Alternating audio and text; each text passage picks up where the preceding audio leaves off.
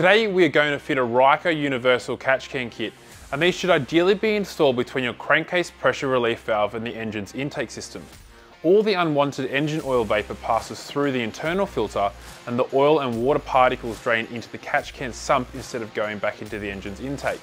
This upgrade will help keep your engine and intake system from clogging up with unnecessary oil, which in turn will reduce the possibility of an expensive repair in the future.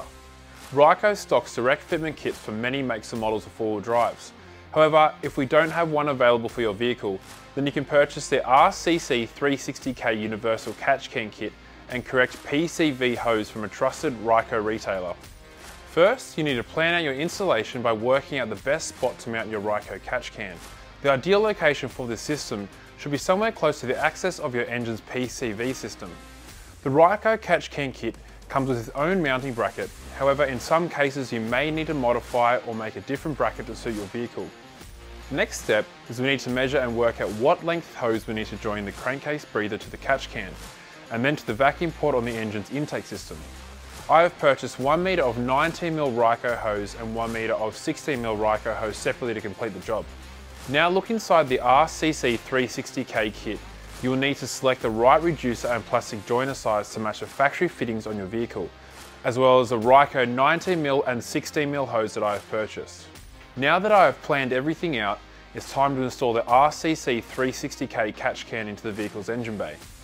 To install this, I've had to drill 2 holes in this location here and mounted the catch can bracket using the nut and bolt supplied in the kit.